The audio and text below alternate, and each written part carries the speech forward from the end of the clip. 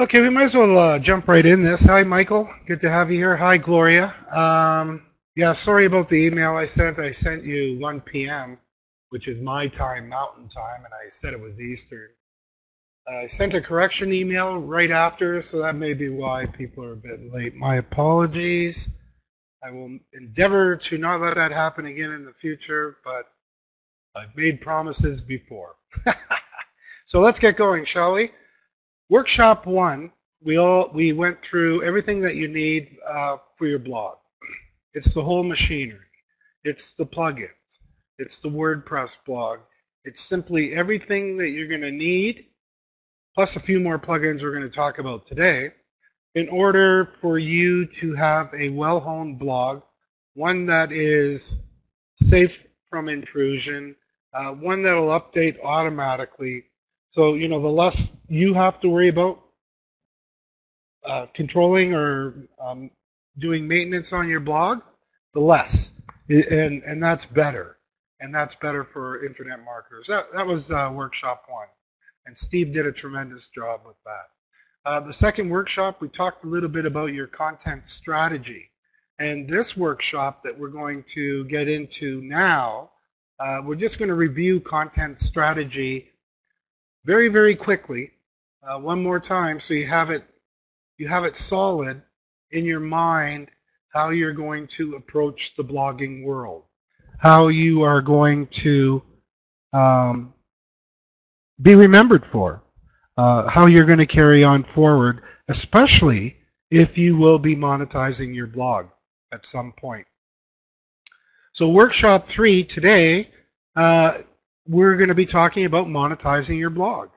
We're going to show you how to set up Google AdSense. We're going to talk a bit about the Shareaholic plugin. And Steve's going to talk a little bit about keyword research, because it's important to do a bit of research. Because, if you do that research, you know what your competition is.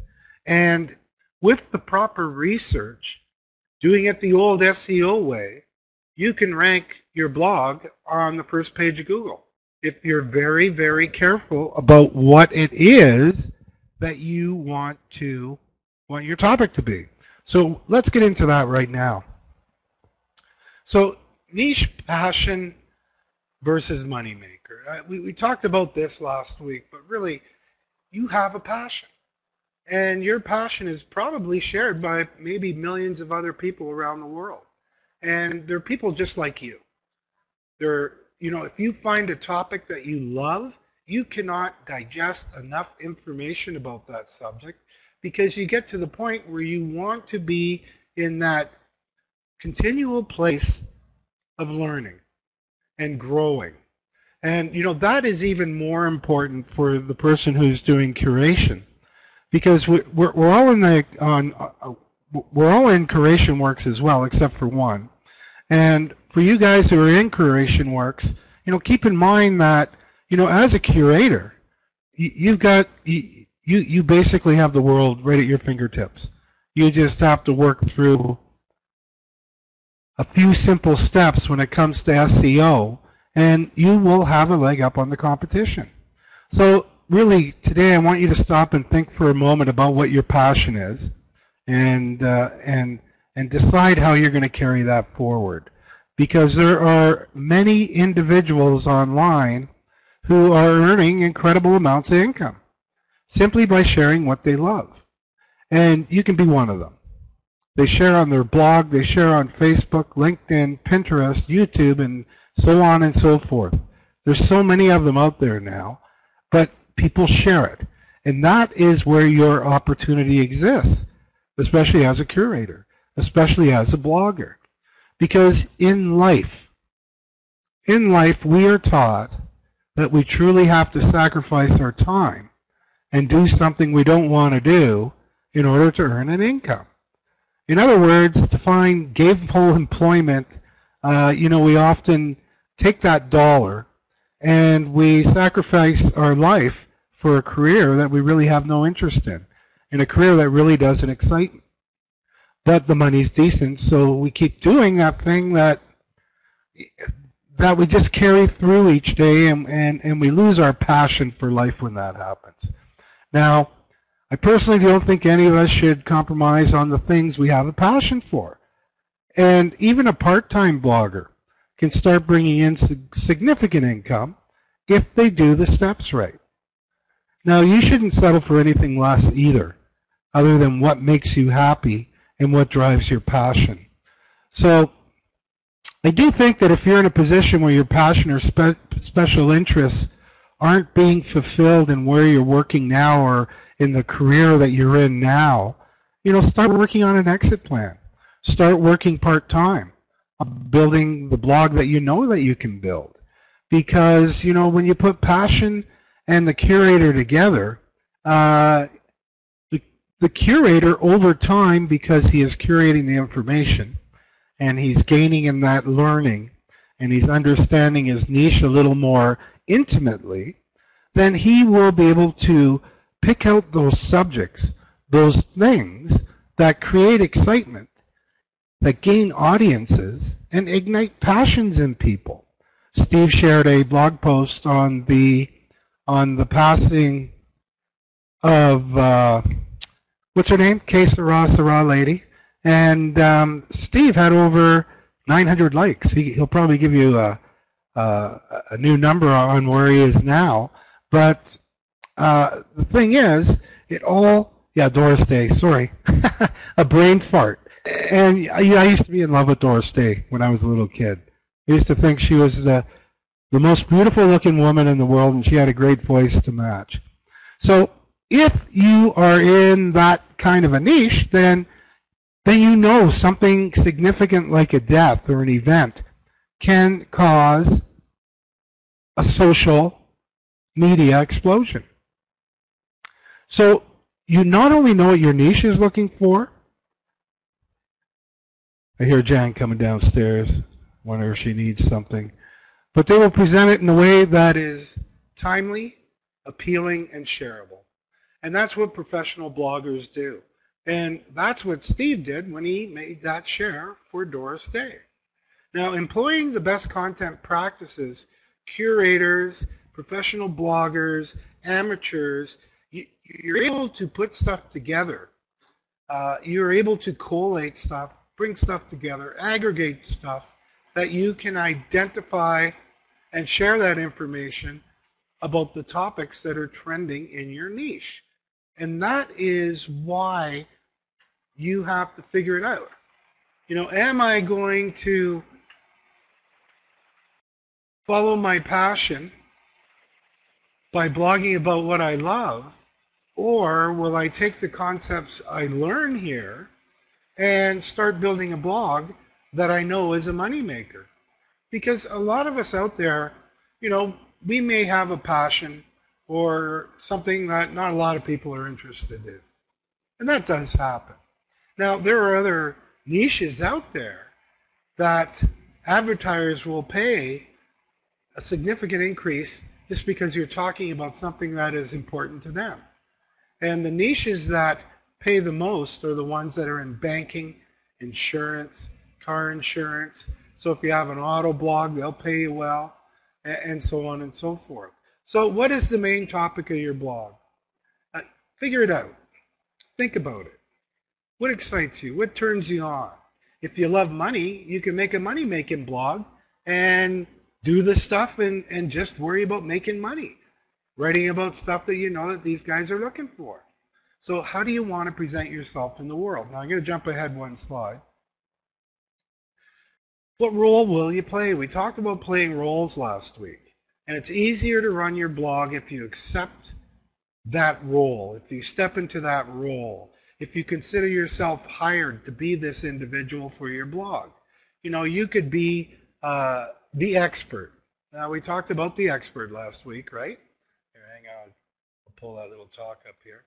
The expert wants to be seen as he's the #1 go guy. He's the best in his field. He's the ultimate source of knowledge for anything on the topic. You could ask him something mundane and he'll know the answer. The expert's blog posts will be tightly focused on a few categories, not a whole bunch. And the ones that he is focused on, he will be very, very detailed about it, providing you the information that you might be looking for. And the expert prides himself in being the best at what he does. Now, this is my approach to my blog, The Reporter. I like the latest news. I like the gossip. I like sharing stuff. So whether it's, and you might too, so whether it's fashion or technology, natural foods, natural health, health and wellness, if there's anything happening in that area, then I'm willing to share that out. So being the reporter, I don't have to think about, creating information for my blog. I can just report the stuff that's important to my niche. So being the reporter is really important. The storyteller is someone who likes to write. And, if that's you, fantastic. I am going to recommend, though, that you curate as well. Steve did some research on curation for one of our future talks. I think it's out of every 10 blogs, 7 should be curated, and 3 should be original content. I think that's correct. Now I'll get Steve to talk about that when he's up. Now the marketer. This is a money-making guy, or the helper, the helper. Now if you have a helper type blog, you're in for a treat because people pay you big bucks to put ads on your site. So if you've got to do it your website,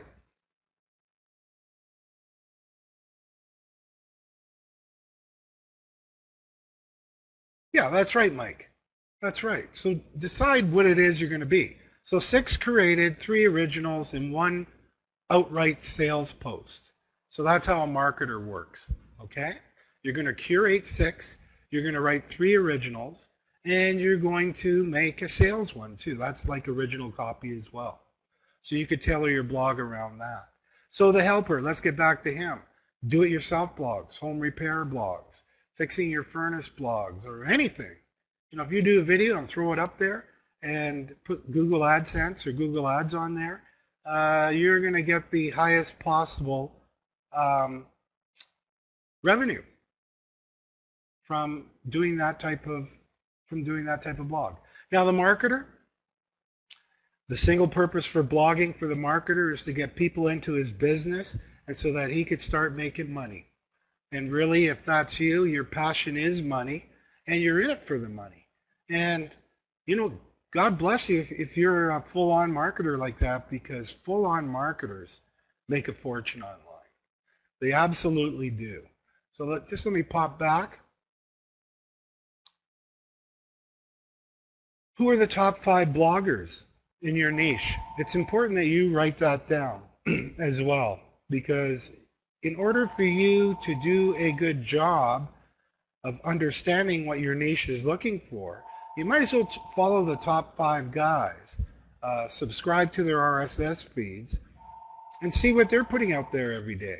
See what they're putting out there each week, because it'll give you a clue as to what your market is looking for. So, top 5 bloggers in your niche, just go find them. You'll know who they are, just do a Google search. They're usually the first sites that come up or the first blogs that come up. And when you do a search blogs. You don't have to search the web, search blogs specifically, and you'll be able to figure out who the top 3 to 5 bloggers are in your realm. Now, a little bit more work here. You've got to work out what your top 3 to 5 categories are going to be. This is what your blog's going to be about, and that's important. Now, Steve's got a session. I'll give you the mic in a few minutes, Steve, but Steve's going to show you how to do some keyword research so that you can identify your categories, so you can identify what you're going to start writing about. And the final question that you have to answer is, how frequently are you committed to publishing new content? And to me, this is probably the most important information that I have to share. The most effective day to publish posts on the weekend. Who would have thought? But on the weekend, your posts are being shared way more times on social shares. Why is that? Because business isn't working. There's no new content coming out on the weekends. So blogs posted on Saturdays, Friday nights have the greatest share of social interactions. So do that. So when you're doing your content strategy or your content marketing schedule maybe 3, maybe 4 posts on the weekend and trickle 3 throughout the week. Best time to publish, of course, is between 9 and 11 p.m. Eastern Time, and they get the most shares. Now, there are a few other times that are peaks as well. Secondary peak 4 to 6 a.m., so if you're an early riser, that's a good time to post. 7 to 8 p.m., because you're catching the moms and pops just checking their computer before they go to bed. And then 1 and 2 a.m., you're catching the shift change workers as they come in at the end of their late shifts. So those are the best times to do your posts. So it doesn't matter if your niche is what your passion is or if it is a moneymaker. When you learn how to start your blog and set it up properly, you want to be able to make sure that thousands of people, preferably if not millions of other people, share your enthusiasm for what it is you're doing. So if it's a moneymaker type of blog, then you're going to have a lot of guys who love money on your blog, and they're just going to be loving what you're doing.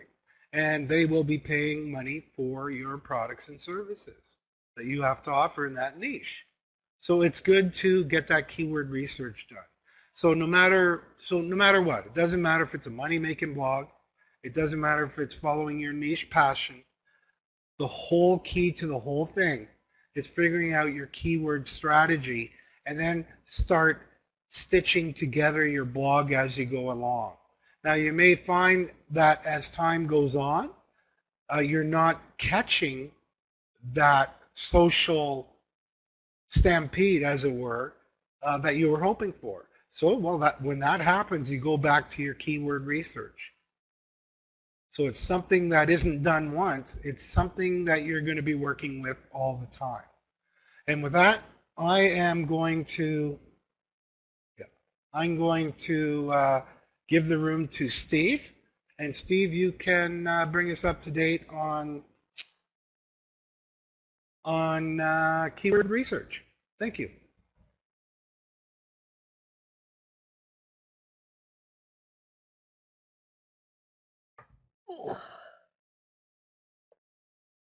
Okay.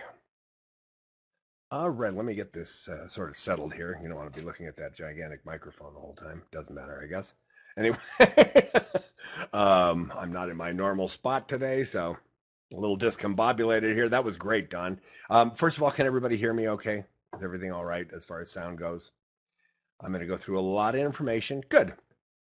You do not have to worry too much about taking notes here. These slides are available in the shared files folder. There's a file of these as a PDF so that you can grab these.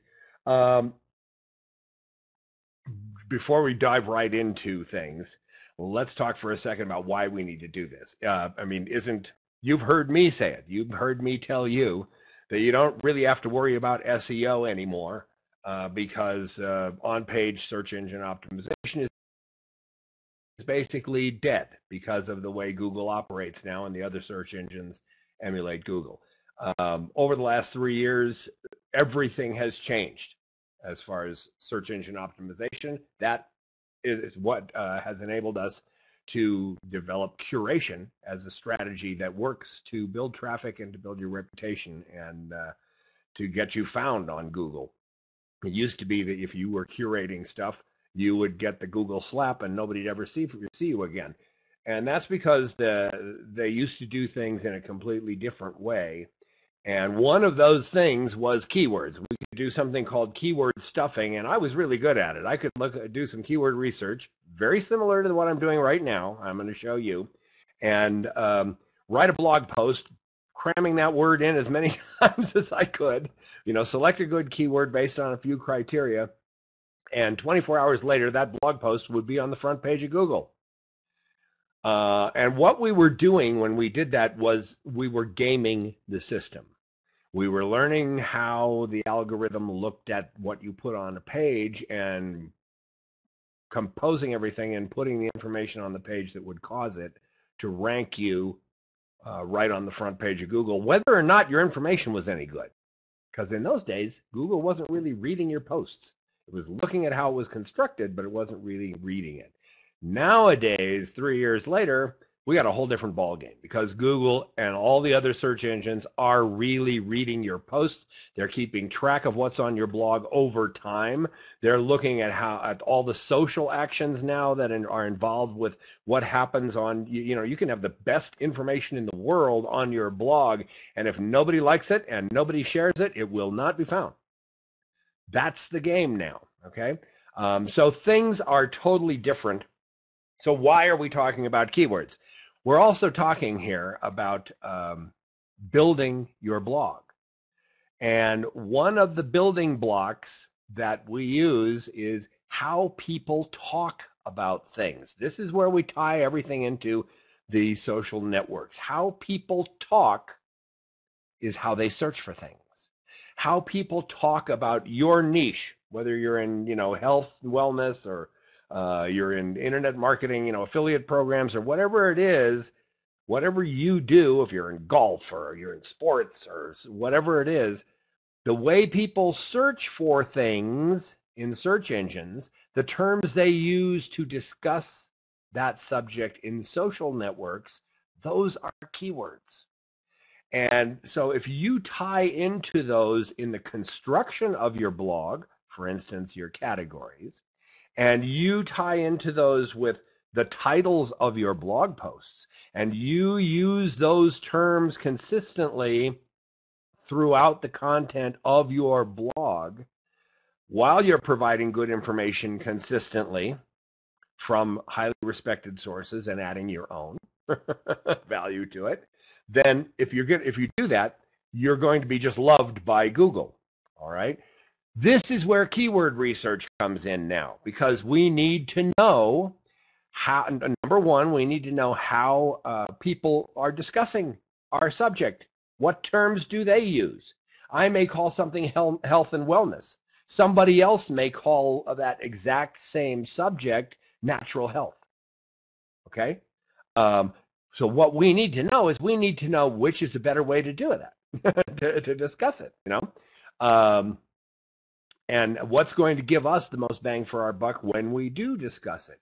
So right from the very beginning, you want to do your keyword research really before you start getting too involved with putting your blog together with developing your content, because it's going to give you a big clue as to what your categories should be, what your blog titles should be. So what we're going to talk about doing is we're going to talk about doing a lot of keyword research and developing a list, a big list on a notepad file of maybe hundreds of keywords that have to do with your particular niche. And then having those words available at any time you like to reference, so that you can use them for blog titles, so that you can use those terms in your blog. And I'll tell you exactly how I do that. But first, we're going to talk about what you need and how you actually go about researching a keyword, because most people are just lost. They hear keyword research and they don't know what that means, okay, at all. And it's really simple for what we're going to show you. All you need is a Google search, which everybody can access with a browser. You're going to need an AdWords account, because you're going to want to use the Google Planner, the keyword planner. Now, you can get an AdWords account for free, and then once you do that, you can use the tool, okay? You don't have to, I don't advise anybody advertising on AdWords anymore, unless you got a lot of money you want to throw away and you want to compete with people who are willing to pay $12 a click for good words, corporate clients and things like that. It's not what it used to be. It used to be we all started out doing Google AdWords for 25 cents a click, and those days are gone. So just stay away from it. What you want to do is get on the organic search results, and that's by curating a blog over a period of a few months with a lot of good information and using what I'm going to show you now the right way, okay? You're also going to need a notepad file, because we're going to start building this list.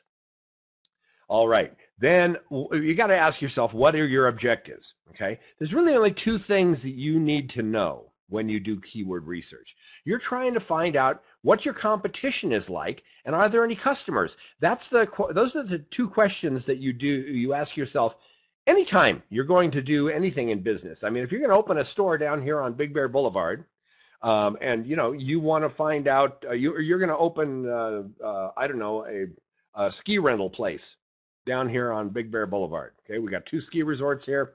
You're going to open one of those. You want to find out, what's the competition like? Are there too many others out there already, so that you're just going to get trampled by no customers? And are there any customers for what you're going to put out there? If you're going to put something here that's never been done before, are there customers out there that are willing to buy from you? Okay, those are the two things you need. Now, what those boil down to, in our case here online, what is the competition like? That's how many websites are tied into the same keyword. If you've got 80 million websites tied to your keyword, it's going to be hard for you to claw your way up to the top of that heap and appear in the first 10 or 15. Where if you've got 2,000, it'll probably be pretty easy for you to get up there. All right. And are there any customers? That means, is anyone searching the term? Does anyone actually put that word into Google to find where, what you've got? Those are the two things we need to do, that we need to find out. The first one we do with Google search. The second one we do with the Google Keyword Planner. It's very, very simple. That's okay. Okay, I just already talked through this slide. Aren't I fast? My mouth is really fast. What's the competition like? Is Google search. Are there any customers? That's the Google Keyword Planner, and I'll show you how to use both of them. Now, why are we looking for this, and what kind of criteria are we looking for? When it comes to how many websites are tied into something, a really good keyword is going to have 100,000 or less in what's called a narrow search. Now, I'll show you the difference between a general search and a narrow search in a minute, and I'll explain it to you. But in a narrow search, if you can get a keyword that has 100,000 sites or less, you got a pretty good chance of being right up there in number 1, 2, 3, or 4 spot. Okay, if you do your posts the way we teach you in Curation works, basically. Number 2, are there any customers? Now, this is more these days determined by your personal objectives. It used to be, if your objective was to get on the front page of Google within 24 hours and you wanted a money keyword, then what you wanted to do was find something that had 1,000 searches a month or more, because otherwise it wasn't worth you doing this. All right. However, I don't know about you. I'm in a health and wellness company, and if I'm doing a blog post on a certain subject, let's say I'm looking at blood pressure, lower blood pressure naturally, as a keyword, and we'll run into that in a minute. Let's say it only shows me that there's 210 people that search that term every month. Well, if it's very easy for me to do this, and just one blog post, I could be on the front 1, 2, or 3 search results if I've got a low number of competition, and I'm looking at only 210 people a month. Well, guess what? Those are 210 people that are going to see my product that wouldn't see it before. And I'm not going to sneeze at those people. Now, you get down to 75, 65, things like that. It might, be worth maybe using a different term. But the fact of the matter is that this is all up to you. And as you'll see as we get into this, it's kind of an art. There's more of an art to this than a craft, and there's no solid rules for when you should or should not use a keyword. And if something is a vital keyword that everybody's using to discuss your particular subject, you want to use it, whether it's got a lot of people that are going to see it every month or not. I'll show you some other tricks here as to whether something's worth actually using as a keyword as we go on. So the first thing we're going to do, let's say we're going to do some keyword research. You're going to go to Google is the first place you're going to go, and you got to do some brainstorming first. Now, what I would do is I would sit down and I would just make a list of words that you think are keywords. Now, you don't want to concentrate on big open-ended keywords like health. All right, you're going to get all sorts of things when people search for health.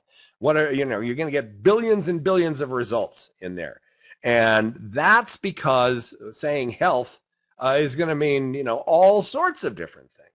So you want to use what are called long tail keywords. That's when we get a little more specific. Health supplements, or natural health practices, or things like that. Okay, so you want a list of really good keywords, and you want to go through. If you're a company, you represent a network marketing company that's got 350 products, you might pick out your 7 or 8 most important product lines, and then go through and create a list of all sorts of words that you might have anti-aging, you might have anti-aging cream, you might have resveratrol anti-aging, you might have all sorts of things like that, and you'll come up just brainstorming with a whole list. So do that first, and then what you got to do is you got to get your list together and organized, and you're going to find out what the statistics are for each of your keywords. Now, when you see our stuff here today, Don and I run a blog called Tips About Healthy Living. And we've got, I don't know, maybe 10, 12 different notepad files full of 60 or 70 keywords on each one, and they're classified in different ways. There's literally hundreds of them. And we've got all the numbers on all of them. And I'll show you the reason we do this and how we use it. But don't let this thing. Don't think that you're going to look up 8 keywords and that's what you're doing here. This is going to give you, if you do this right, it'll give you the blueprint of how you organize your blog, and it will also give you titles for your blog posts. It'll also give you how you're going to compose your own contributions in your blog posts. So this is something that you'll refresh all the time and that you'll refer to all the time. Every time you're going to make a blog post, you're going to look at this until you know it enough. Start to get to know certain things that you post about all the time. You don't have to look at the thing because you just know what the keywords are, all right? So that's what we're going to start doing. We're going to go to Google, and let's say we're going to look at lower blood pressure naturally. So we're going to put that in there. What's the first thing that happens anytime you put something in Google? Boom, you get this big drop-down menu. And what are those? Those are suggestions. These are suggestions for other keywords. And you want to start paying attention to these right off the bat, because anything that appears there is a keyword. It has actually, the only reason it's showing up there is because it's actually been searched on Google within the last 30 days, all right? If it's not been searched on Google, it's not there. Now, these are all coming up under lower blood pressure naturally. So what I'm going to do, I'm going to put lower blood pressure naturally on my notepad file, okay? I'm also going to look through that list again and see if there's anything in there I might want to look at, and I'm going to put that on there as well.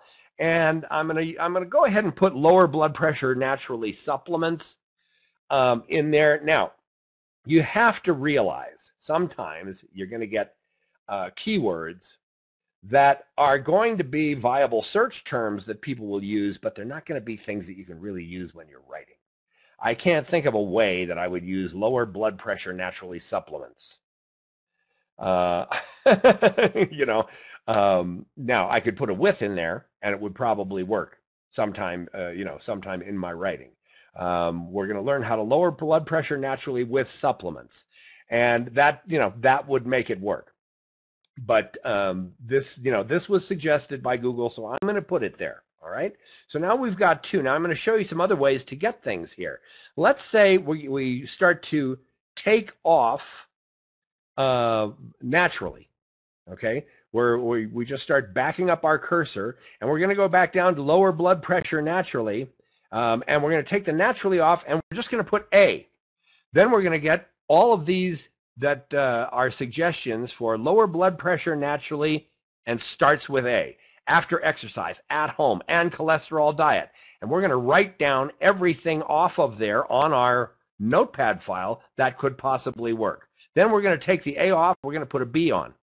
We're going to get these. Lower blood pressure before test, lower blood pressure breathing, by losing weight, bottom number, breakfast, beet juice, all of this stuff. And we're going to pick out the ones that might work for our website, okay, that we could use in our writing about our product or anything like that. And I'm going to take the B off and use a C and do exactly the same thing there, all right?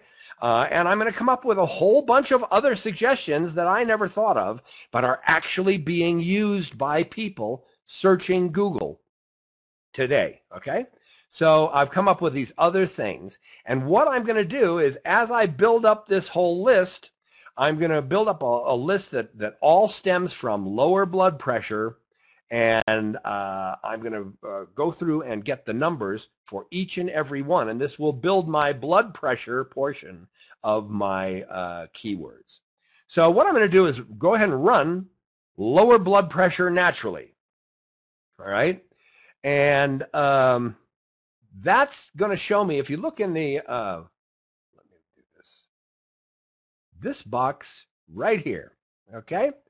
That shows me that there are 13,200,000 websites tied into that. And I'm going to go over on my notepad file, see my arrow over there, and I'm going to put that number right there. Tells me there are 13,200,000. Now that is pretty heavy competition. It's not in the 70 or 80 millions, okay? But that's pretty heavy competition. Now, in the meantime, I'm going to note a couple more things, the other arrows that are on this site, on the results page here. And those are showing me that there are people paying to be on this page. Those are paid ads. Those are Google AdWords. And as long as you see those there, you know that somebody's making money with this search. All right, that's what that tells you, because they're not going to be, unless they're dumb, they're not going to be paying to be on there unless they're getting their money back. All right, so the fact that there are Google AdWords is telling you this is a money page. However, the competition is pretty darn high. Now, we got to talk for a little, just very quickly, about the different kinds of searches. When I put lower blood pressure naturally into the search engine like that and just search, it's telling me there are 13,200,000 pages that use those 4 words somewhere on the page. So if there's an article that says, we're going to show you how to achieve lower blood pressure, and then 2 paragraphs later it says, naturally, you'll want to do this with the heaviest drugs possible, that page is going to show up. The reason is all 4 words are used. It doesn't necessarily mean that they're used as a phrase in the way that we use it, all right? So we want to do a narrow search. This is a broad search. We want to do a narrow search to find out where the phrase is used, and to find out what our competition is then. And that's very easy to do. So what we do is just put quotes around our search term. Okay, we're going to get the drop down again, but just add quotes to it, run the search term, and boom, our number goes down to 150,000. Now, we go over to our notepad file, and we put a little slash there and put 150,000. So now our notepad file is telling us that lower blood pressure naturally has 13,200,000 websites on a broad search, but only 150,000 on our narrow search. Now, what did I tell you earlier? 100,000 or below is really good, okay? That's good competition. That means you can probably put something up on the first page. If you're good, you can put something up on the first page that'll show up there in 2 or 3 days. And if your blog has been online for a while and you're got a reputation with Google, they'll serve you up on the first page very quickly. You have to build that reputation these days. It's not going to show up tomorrow, okay, in all probability. But The fact is that 150,000 is not outrageous competition. After you've been curating and blogging the way we teach you to do it for 3 or 4 months, you can look at, 750,000, a million in competition in a narrow search, and you can know that in a couple 3 months I can get onto the first page of that search. All right. You can do a lot more. Like, Google's really made it a lot easier for us than it used to be. So what we've done now is we've looked at this word and we found out what our broad and what our narrow competition is. The narrow competition is the one that you care about. It really is the only one you care about, because Google really works to serve up the best search results it can. That's their main concern. And when people search lower blood pressure naturally, they want to see that term used in specific places. Notice the prevention.com first search result: 13 ways to lower blood pressure naturally. Okay? They're serving that up because it's right in the title. If you look into the blurb there, it's in the blurb. All right? Lower blood pressure naturally and quickly with 13 tips. All right. So if you use the phrase and you use it where we teach you, in the title, in the H1 tag, several times in the content, in the description, things like that, then you're going to end up right close to the front page. Now, you got to look at who your competition is, and it's prevention and health and WebMD, so that's a little tough on this one. Okay, but these are your numbers, and we start to build our numbers on our notepad. Now, notice also there's no ads on this page. I don't know why that is. It's a money page without the quotes. Apparently, nobody's searching with the quotes. All right, so nobody's specifically using the quotes as in their keywords when they create their AdWords.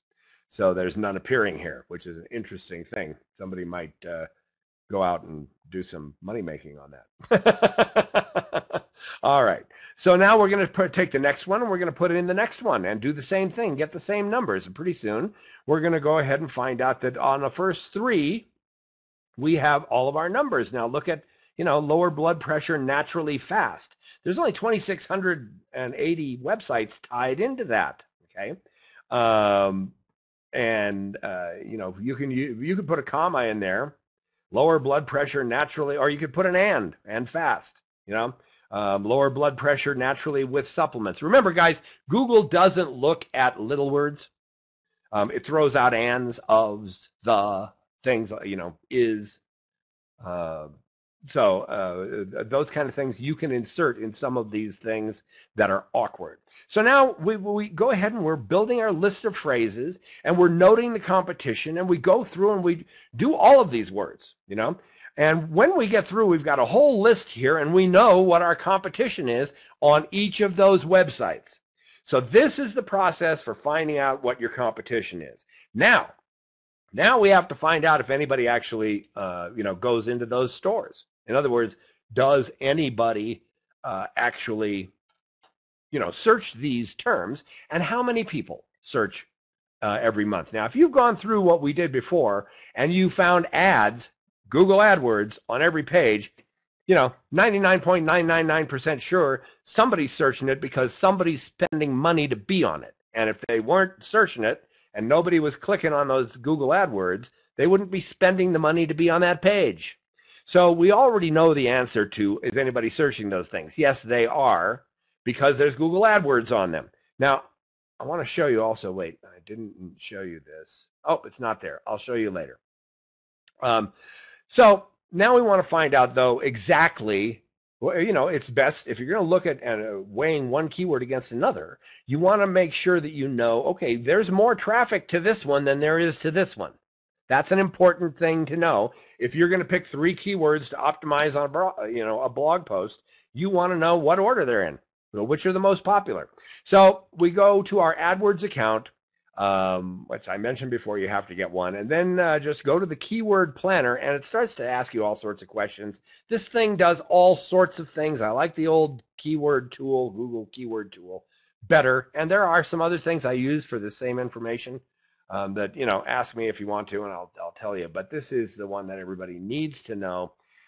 There's a whole bunch of stuff here that if you're not advertising on Google, you don't have to pay any attention to.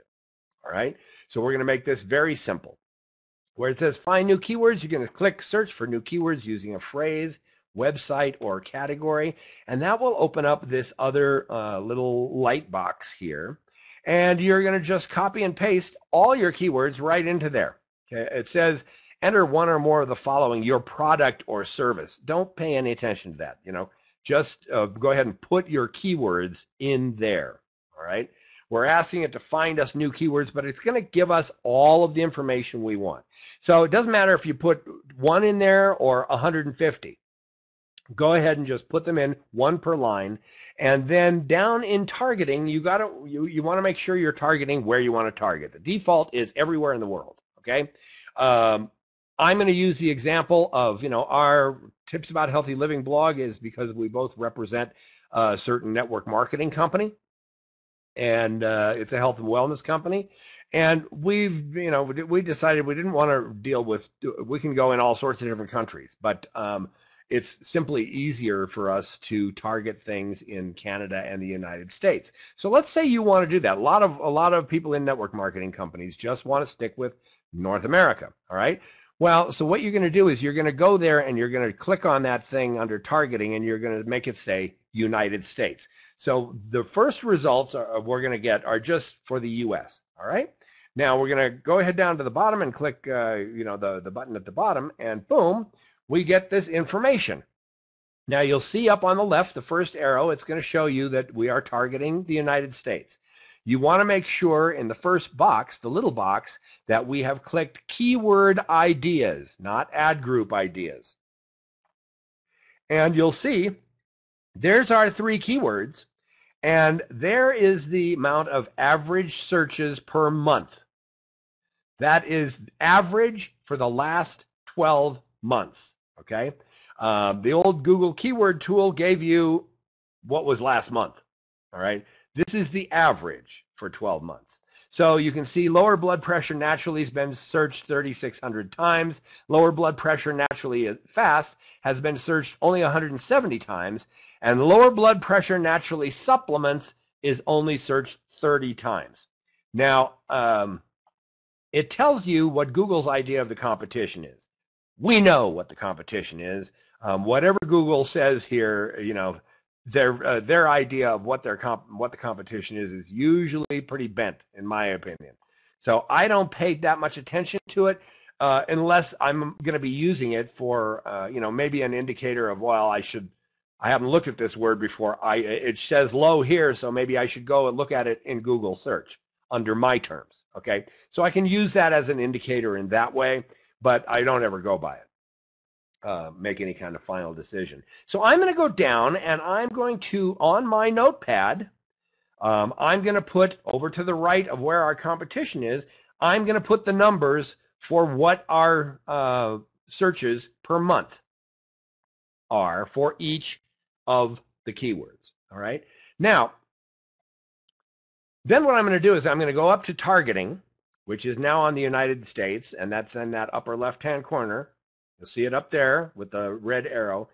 Let's go in close. I'm going to go in there. I'm going to click on the little edit tab. It's going to open this other light box, and I'm going to put Canada in the search box there and come up with the drop down shows me Canada. I'll select that, and over on the right-hand side, I will click that remove. All right. So I've put Canada in there and taken the United States out. Now we come back and it shows me I'm targeting Canada and the numbers have changed. This is the same information for Canada. I'm going to go to my notepad file. I'm going to put a little slash and I'm going to put how many times those words are searched in Canada. Now I can look at the first one and know that the total for North America is 3810. Okay, the total of the second one is only 40, and the total of the third is 190. Okay, total searches. So in this way, I'm putting together this notepad file. Now notice suggestions over there on the left. That's because I'm only showing you the top part of this page. Down below there is something that looks like this. And this goes on. If you look at the right-hand side of the right tab at the top, it'll say add all 803. It's giving me 803 suggestions for keywords that tie into what I just searched. And it's giving me the average monthly searches for each one. So every time I do this, I'm also looking for new keywords that we could put on our list that I haven't thought of yet or haven't appeared in the drop-down boxes, all right? And I can tell right here how many searches they've got. This is just a wealth of information, guys. Like I say, I don't put too much information into you know, what the competition is listed as, and you can sort these by average monthly searches. You can sort them by relevance. You can sort them in alphabetical order, and you can put them into a PDF file and download the whole thing. I mean, into a CSV file and download the whole thing. So there's tons of stuff that you can do here. Mainly, we are just building our list.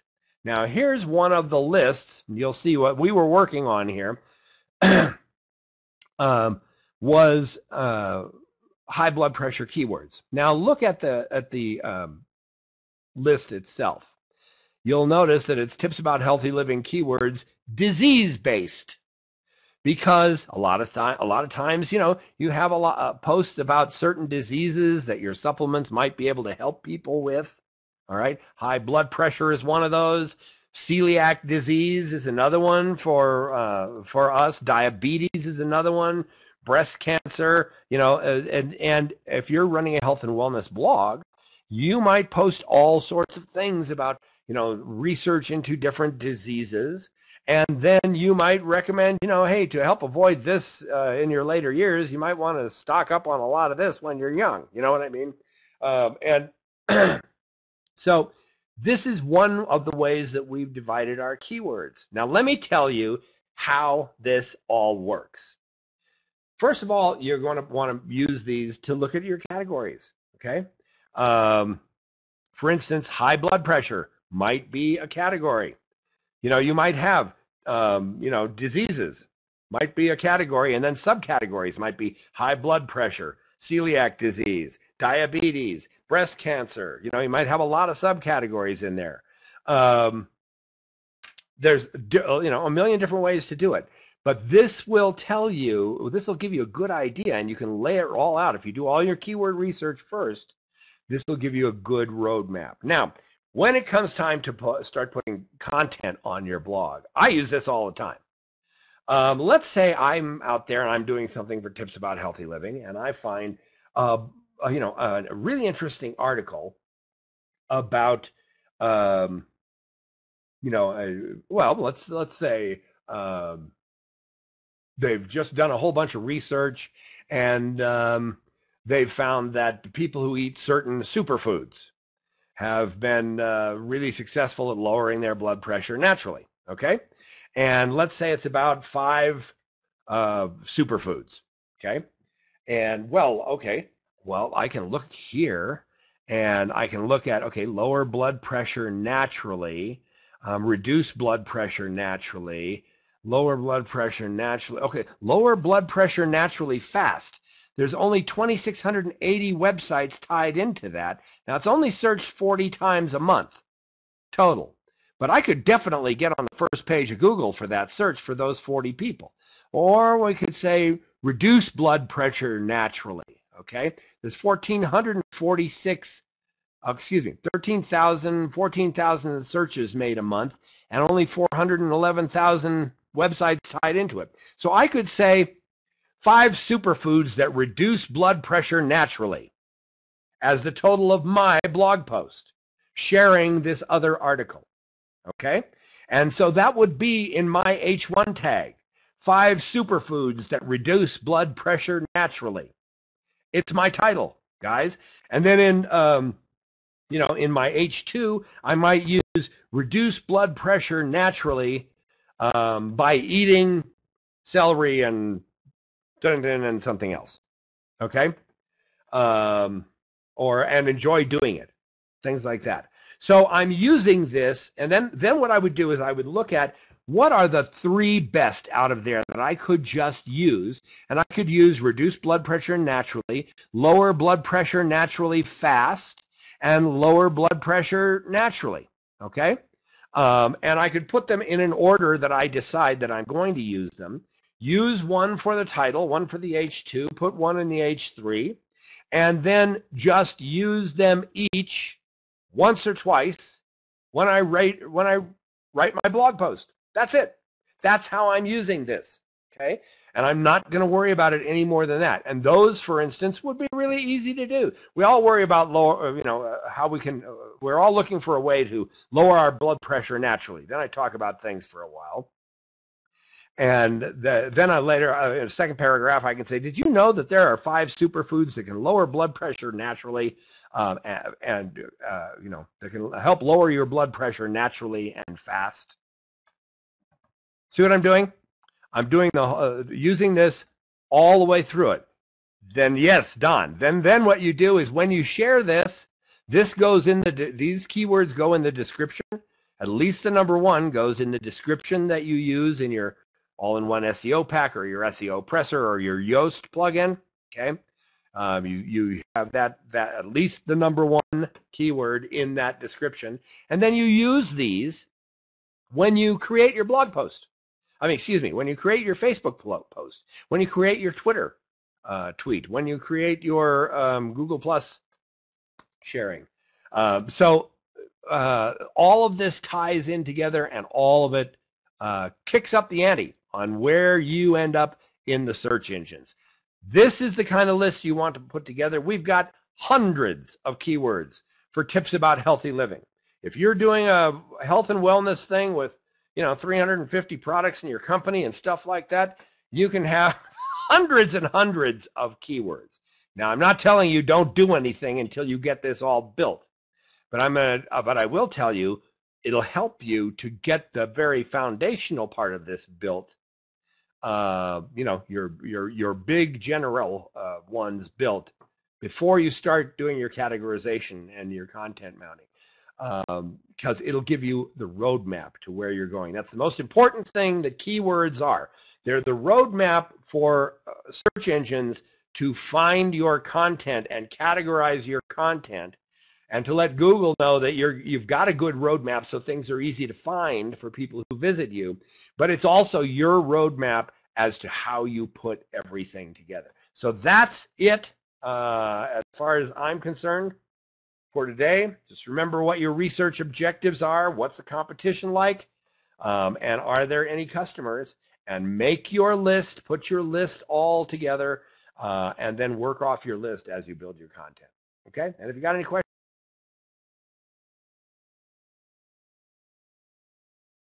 Hey, Steve, that was awesome. That was awesome. What we're going to do right now is, Steve, if you can go back into chat, that'd be awesome. Jan's going to come up and talk about lead capture page, getting subscribers to your blog, that type of thing. And it's just kind of a little bit out of step because Jan's got to run. So Jan, come on up.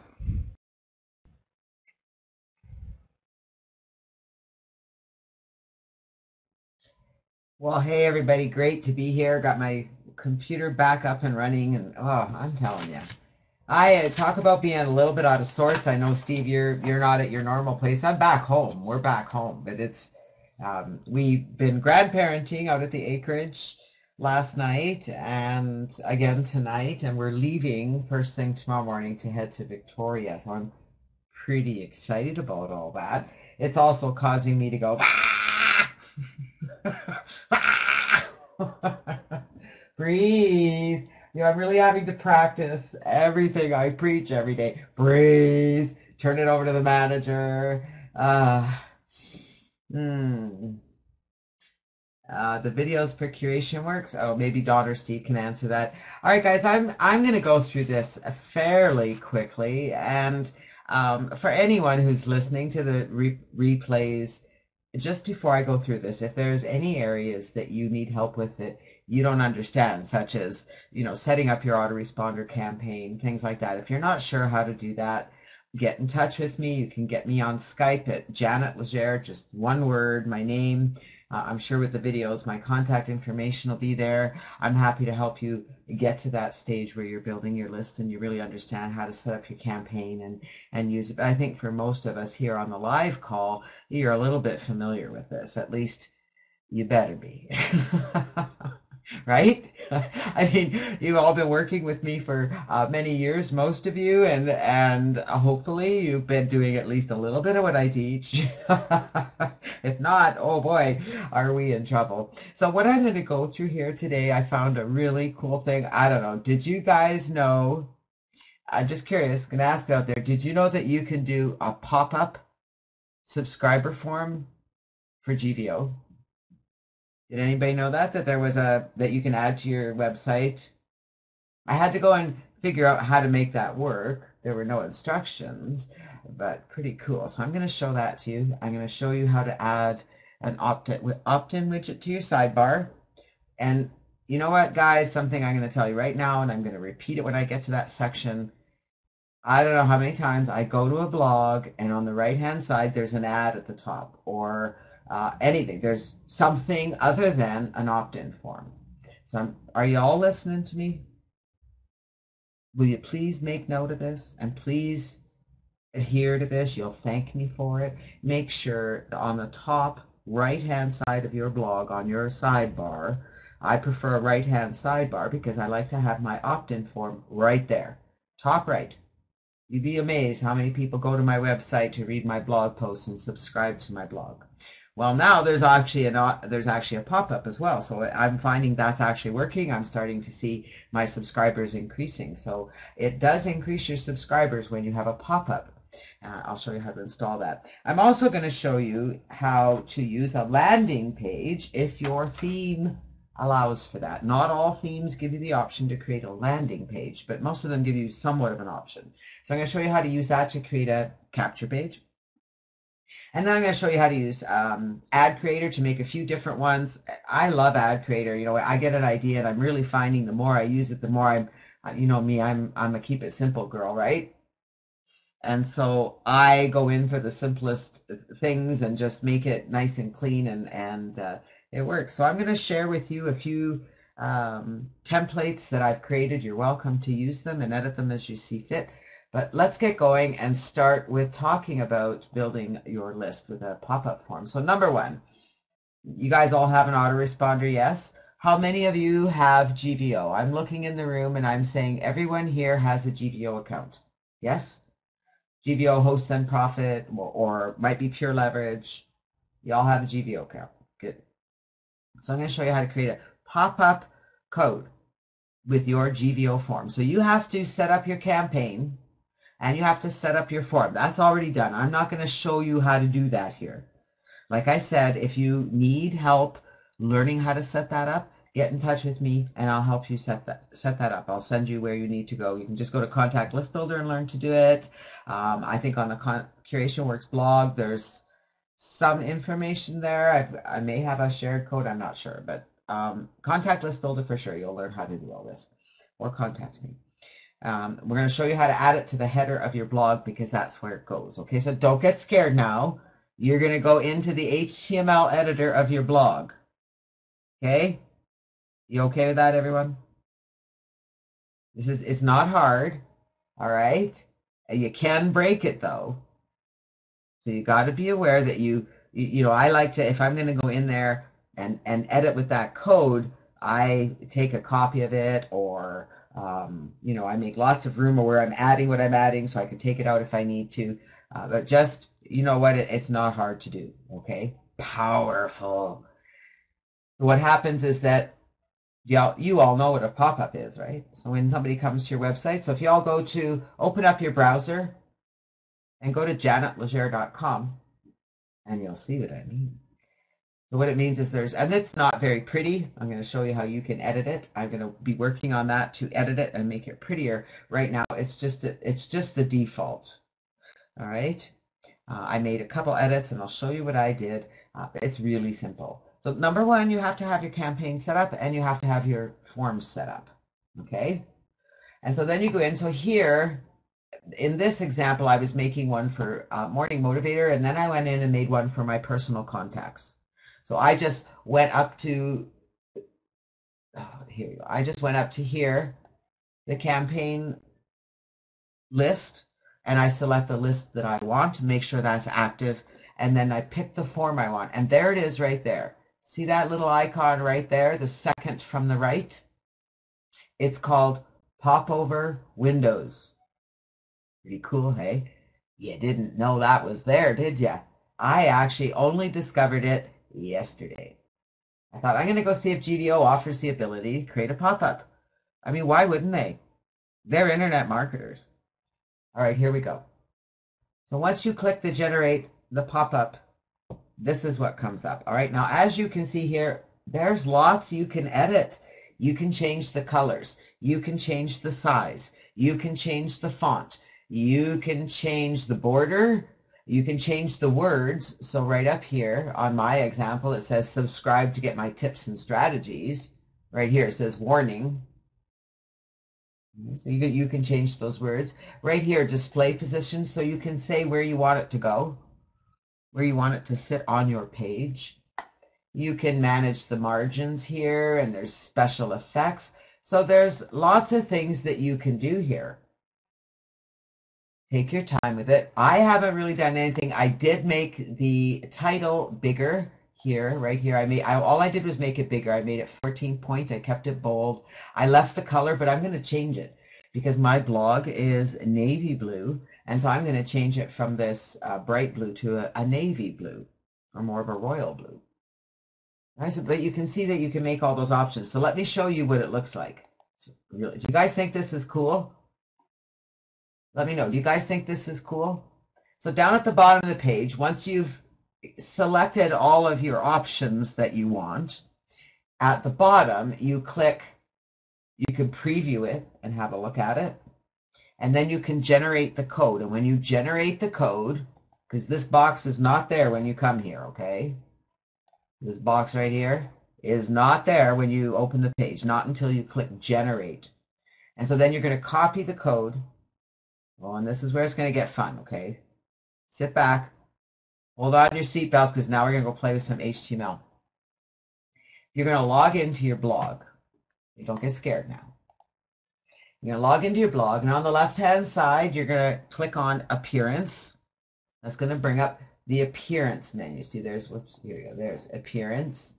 And this is the Appearance menu. And at the very bottom of the Appearance menu, you can see right on a little teeny-weeny thing that says, oops. Oh, get back here. All right, this went way too far on me. I do apologize. All right, there we are. Nope. Okay, here we go. All right, so I've got my code. All right, now we're in our blog. Right down here, let me grab the pencil. Right down here says editor. You see it went, it did, oh, I see what happened. All right, let's go here. No, where do I want to get in my blog? Here. All right. Anyway, you see the editor button down there? All right, right down there. It's because my things are up. Let me get rid of the controls. Let me get rid of these. They don't need to be up. There we go. Now we'll be fine. Okay. Editor, right there. The editor. And once you bring up the editor, it's just going to bring up the main screen. Now, okay, don't get scared. You're going to come over here on the right-hand side, and you're going to find the header. See here, header PHP. The file you're looking for, and it even says the file name there. It says header.php. Now, there might be a different way to do this, but this worked. Okay. So you click on the header PHP, and it brings up that file like a text file. See it all? Look at all that gibberish. You see all the gibberish? Anybody here HTML savvy, or are you new to HTML? Like, where are you on? Are you a newbie to HTML? Are you comfortable with it? Are you expert at it? I'm comfortable with HTML. I can copy and paste anything. I can go in and figure out where things are. You don't need to be that anything, all right? So what you need to look for, you're going to look for, see in that box there, the red box, you're looking for, and I'm going to put it in the text chat, you're looking for the body code, and it starts like that. Okay, it's got the little curate, the less than sign. Yes, the less than sign. It has a less than sign and then body. So that's a code for opening of the body. So I just went to the end of that first line and I clicked enter a couple times. And I pasted my form code right there. Okay, right there is my form code. Okay, that's it. And then you come down and you click update. And then you go to your website and bing, bada boom, poof, there it is. What do you think? Did that look pretty simple? Let me go back. So you're going to go into your blog. You're going to click appearance. Remember, you've already set up your campaign, right? That's the hard part. You're going to click appearance. You're going to click editor. And you're going to come way over here on the right-hand side, and you're going to scroll down under the templates to header. And you're going to paste this code in your header in the body of the header. Actually, I don't think it even matters. It can be in the header of the header too. I didn't experiment with that, but yeah, copy. So before you paste your code in here, highlight everything, you know, right click everything and select all, copy it and paste it into Notepad. Because sometimes you mess up. So when I come in here, I find where I want to put it, and I'll click enter, enter, enter, and I make lots of space. And then after I paste my code, I go enter, enter, enter, enter, so there's lots of white space, so I know exactly where my code is. It's okay to do that in HTML. It doesn't hurt it. Does this look simple enough for you guys? Do you see where you do this? It's really easy.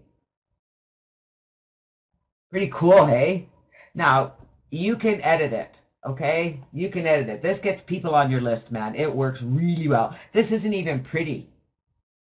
You can make the border wider, which I'm going to go in and I'm going to play with it. All right, I will go in and play with it. Plus, if you do have HTML experience, you can take the code and probably do some magic with it, make it look a little bit different because they give you lots of options, right? So this is what happens when you come here. Now, I can select to have this show up every time you go to my website, or just once, or I can say 3 times. I can choose how often you see it. Yeah, you can make it however you want. Yeah, it depends on your HTML experience. That's right, Don. So pretty cool, isn't it? All right. Any questions on about how to do that? I had no idea that GVO offered that. And when I found it, I went, whoa, I got to figure this out. But I mean, I had to get it all set up for our call today, but I'm going to be adding it to every website I have. That's powerful. So powerful. And then you just want to make sure that your opt-in form redirects them back to the page, right? You want to go back to your blog because they're there to see whatever they're there to see. Opt-in widget. How many of you have an opt-in widget on your sidebar? Yes or no? I can go down the screen and tell you who does and who I don't know. Barbara. All right, Barbara, that is first on your list, okay? You need to get an opt-in form on your blog. It's imperative that you have an opt-in form on your blog so that when people come there, I mean, the pop-up is nice, but you still have to have it there so that when people come there, if they've said no to that, they might choose after they've been on your blog that they really like what they see and they want to get on your list and get more.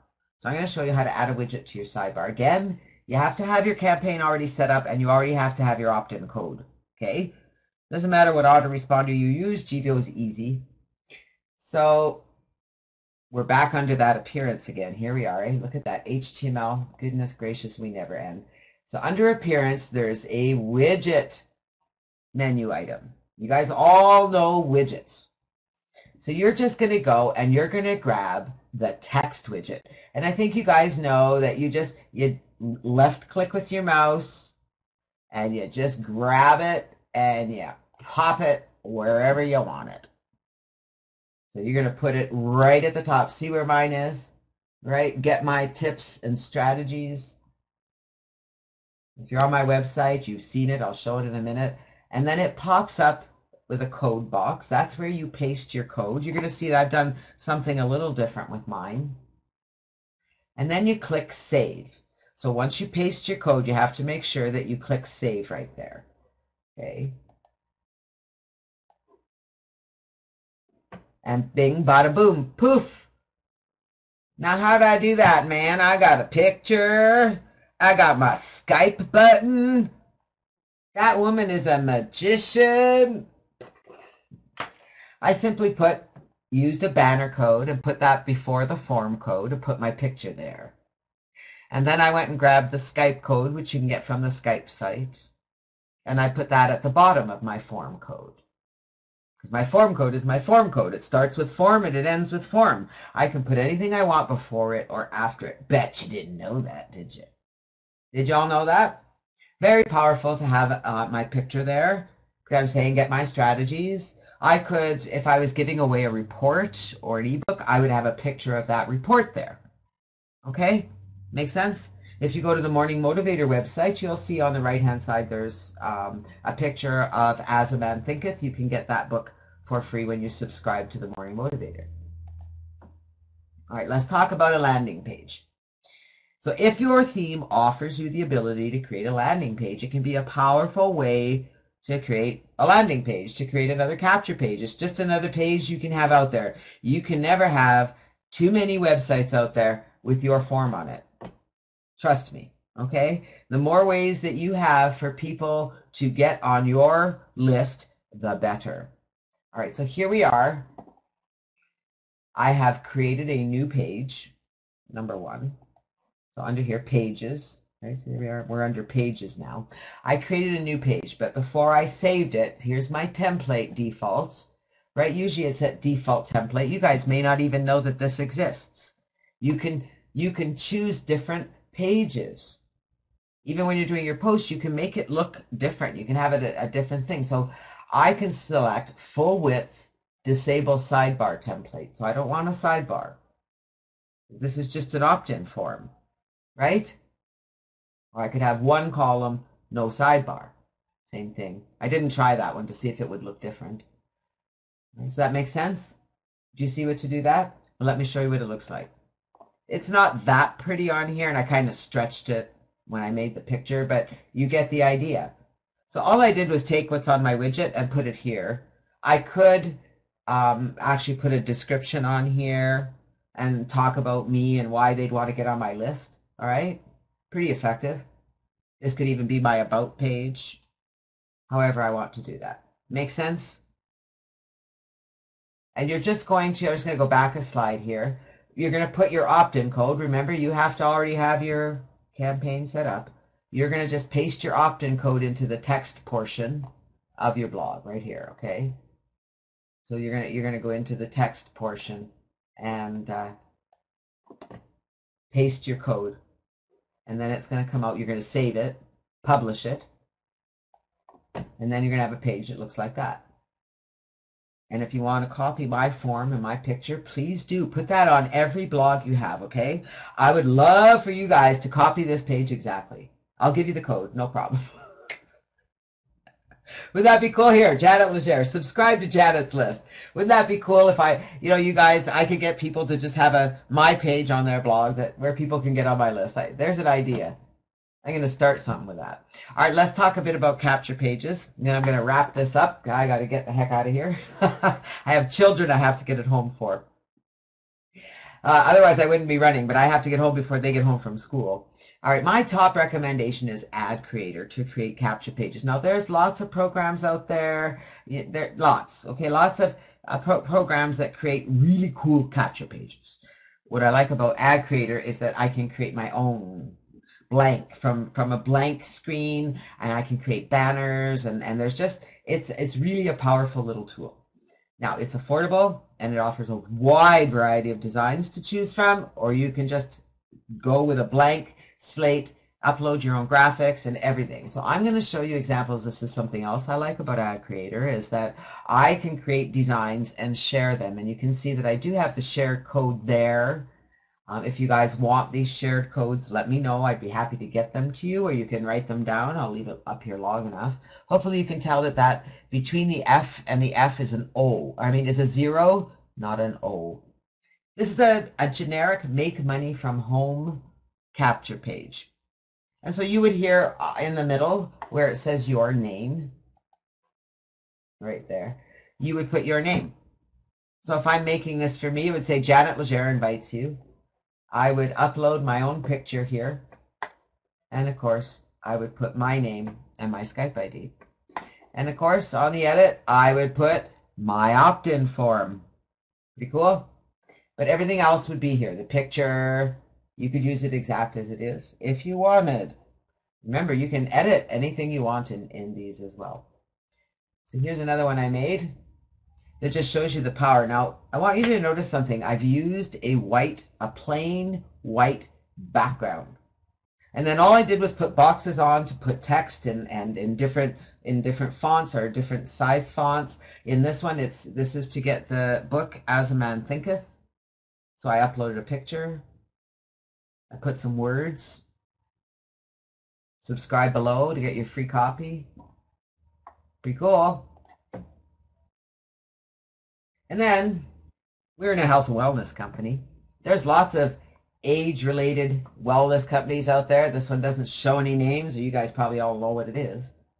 All I did was took a snapshot of the company page that I liked where they were talking about this product. And I just put my opt-in form right over the picture. Isn't that cool? And an arrow. I stuck an arrow on it. It was just a picture. I uploaded the image, and then I put the opt-in box on top and the arrow. Dawn has to go move the cars. The cleaners are here. Everything is happening today, all right? Everything. I'm telling you. So here's another one that's a very generic one. This is very generic. You're going to put a catchy headline, all right? So you can fill this in. Put a compelling headline about subscribing to your list. Discover how to put your picture, your logo. So I just went in and I took one of their, this was one they had. And I just changed the words so that you could go in and put information about your business. Just fill in the blanks, edit everything rather than having to create a theme. So again, there's the code there if you want to use it. So that's it for me, guys, as far as pages. What was your favorite part today? I know mine. Who's going out this afternoon and creating a pop-up for their blog? Huh? You know what? I really want to see, if you guys do it, I want to see what you come up with as far as editing it, as far as making it look better. Mine is just, all I did was make it a bit bigger and made the words bigger. I didn't change the colors or anything, so I'm going to be playing with that, and I really want to see what you guys come up with as well. So who's going to go out and do that? I'm really curious. We're going to be a bit here. I know I'm going to have to talk for a few minutes because Dawn has to go move the cars. I'm not sure is it Dawn that's coming up next, Steve? Who's up next?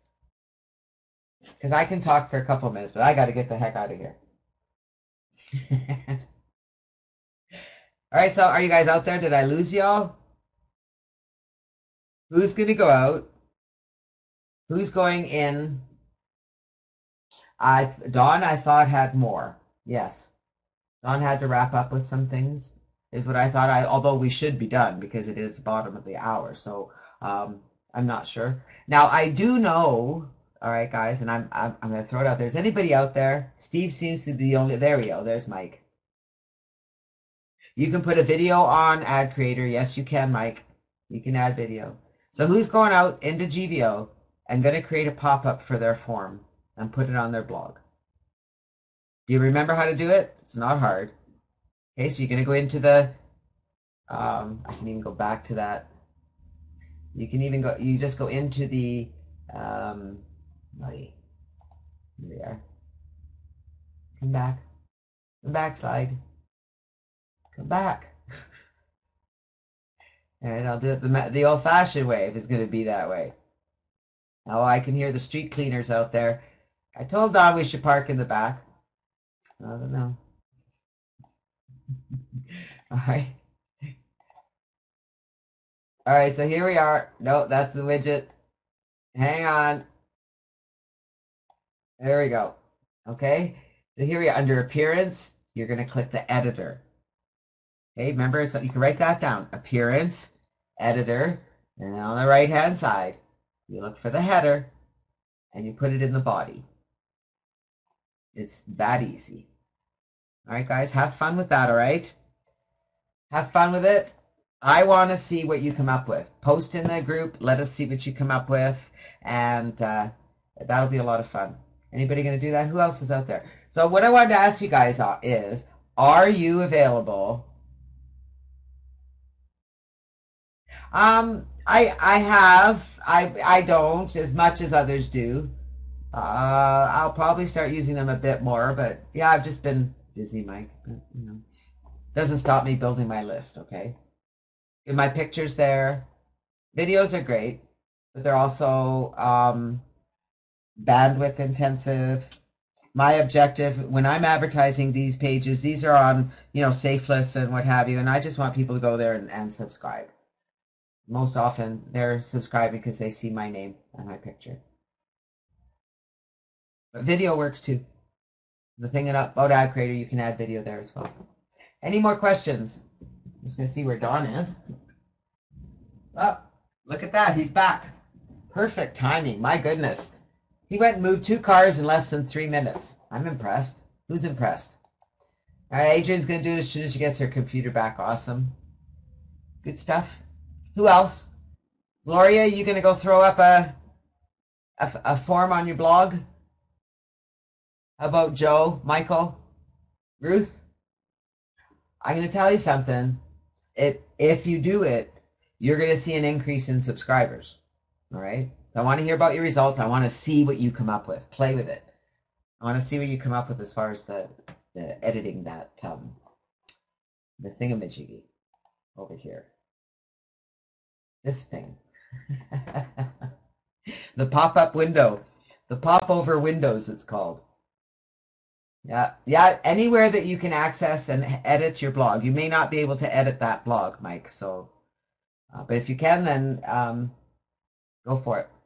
Well, that's it for me, Dawn. I'm going to turn the room over to you, and I am out of here, guys. So you're going to see me leave the room, not wanting to be rude. I do need to take my computer with me, so because it goes where I go. Don't need my webcam, but I do need my computer. Got some work to do. Got some connecting to do tonight.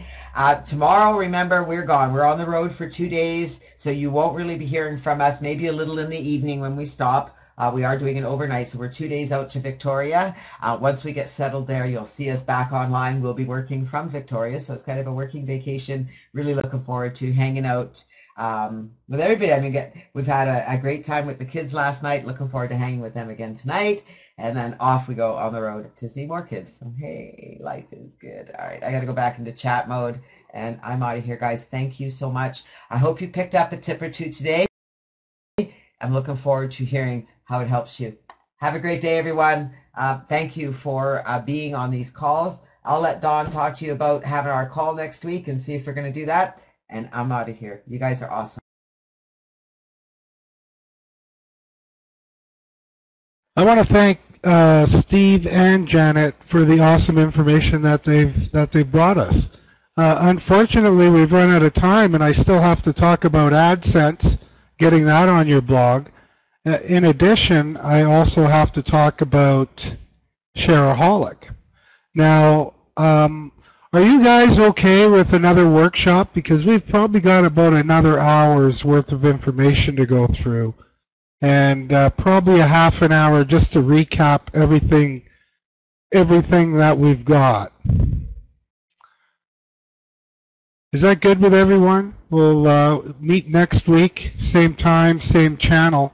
And what I will do, I've got a lot of information right here already in the slides that I put together for the AdSense plugin and for Shareaholic.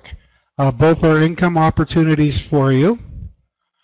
And You know, one of the, I was going to just open the conversation and talk a little bit about above the fold when we're talking about above the fold. That is the first piece of real estate that an individual sees when they go to your website. And that area is called above the fold. What you're going to find in this area is a whole bunch of really cool stuff. On the left top side, I've got, let me see if I could, let's grab the pencil here. Right here, that is Google AdSense. And normally I would have a Google AdSense up top here and one right over here as well. But in this particular case, I don't because this blog is still a work in progress. And you can see below the fold, I've got Google AdSense set up here, down here, and right here, just below the fold, this whole area here, that is Shareaholic. And what Shareaholic does is they pay you for the clicks that people will click on and go to the articles that they're showing for that, for your particular keyword category, that type of thing. So the information, they match articles to what you're talking about. So if your topic was marketing, they would attach a whole bunch of different marketing articles that match your keywords in that article, and that's what Shareaholic is all about. And that's what we're going to be talking about next week. And, you know, I just want to recap again and say the information that we learned today with regards to keyword research is pivotal. You play with that this week. Remember, we have the Skype room that we can answer your questions and even help you with your keyword research if you like. But that'll give you an idea how you can structure your categories, how you can structure your content, and of course, next week we'll get into how to monetize your blog. And the first step to that was getting that subscriber form on your blog, because the whole goal is to build followers. Another example of a subscriber form pop-up, you could use a, you know, like my page pop-up, you know, where people would just click on, yeah, I love your page, and you'd have a whole bunch of followers that way as well. You can interchange the two pop-ups, or have a different pop-up for a different category of your blog. So there are a number of ways to monetize it, and at Don.Legere, that's more of an experimental blog, and just to see how that's going. So I do have some numbers I want to recap with you as well next week, showing the revenue that we've earned so far over the past 14 days setting this up, and I think you'll be excited because there is so much potential there. And if you've got the right idea, the right niche, and you have the right market sense, I guess, you can make a lot of money just on Google AdWords and Shareaholic, sharing content. And there are a number of different offerings out there that will pay you advertising-wise. Now, over time, as you get more and more readership, as you get better and better at what you're doing, you will be able to start selling ads on your own, because people are going to want to put their ads on your site. So with that, ladies and gentlemen, once again, I want to thank Steve and Janet for doing such a wonderful job. Had no idea that it would go so far, but we do have about an hour and a half to catch up on next week. So next week, same time, same channel. Anyone have any questions?